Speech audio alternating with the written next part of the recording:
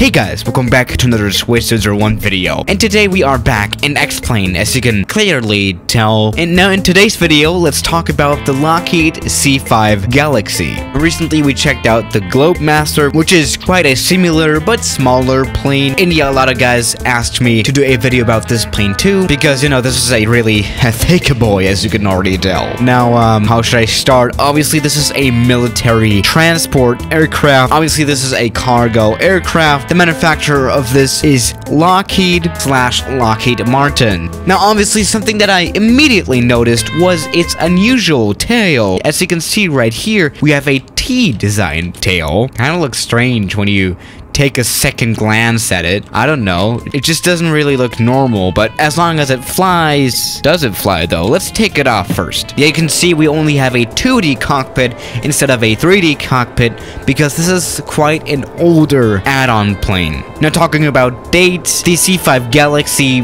family kind of had its first flight in 1968, which obviously was quite a long time ago, even though there obviously have been several refreshes and new versions of the C-5 during the years. For example, they started off with the C-5A, then they came up with a new C-5B and a C-5C as well, and even a C-5M. All are a bit different. I think this is the second version. This is the C-5B, which came out in 1985. Yeah, so that was a lot later, obviously. I don't know, the T-tail design really just does still look weird. I don't know. Now, the C-5 Galaxy is so big that it's actually counted as pretty much the biggest military aircraft, which is true. It's obviously not the biggest aircraft overall, since there's obviously the Antonov An-225, which is a civil aircraft, which is still a bit bigger. Now, you know what? Let's just go ahead and use this plane at smaller airports. Let's start a bit, you know, easier. Now, the C-5 Galaxy is actually resistant when it comes to taking off on short runways. Or is it, though? Let's find out, right? Now we are spawned in at Maiden Airport. We have a very weird stone wall surrounding the airport, but I think I did that around half a year ago on accident. Whatever, right? Actually, I was at this airport a few days ago and actually made a video about it, so you can check it out. We are already going full power. Let's just go ahead and take off. And we have genuinely just taken off. That is interesting. Big plane, though. Now let's try another airport. Maybe we can already try St. Bartholomew, which also has a very small runway. Probably not the best idea. And I'm now realizing the size of this.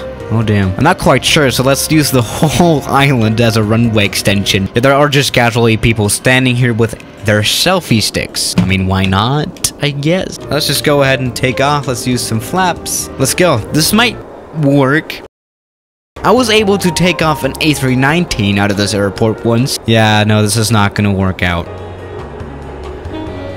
Oh, that might actually work. The problem is pretty much right after the runway, we have this mountain. Otherwise, we could have made it, right? Oh, that's a lot of dust. Oh yeah, that was a major tail strike.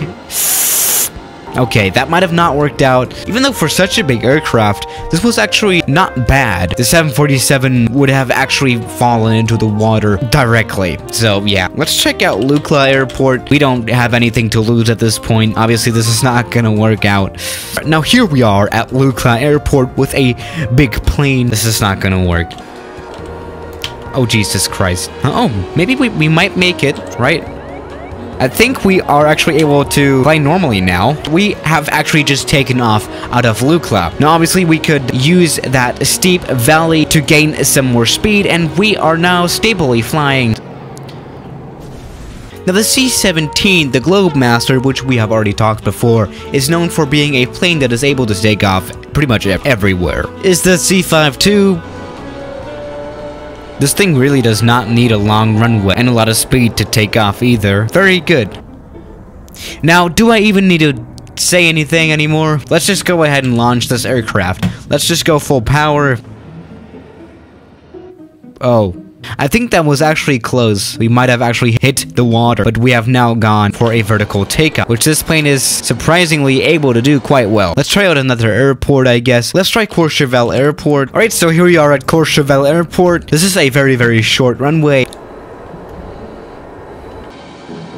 this might actually be successful again. Alright, this was a perfectly normal takeoff in the C-5 Galaxy. So yeah guys, thank you for watching today's video, and I'll see you tomorrow. As always, good night.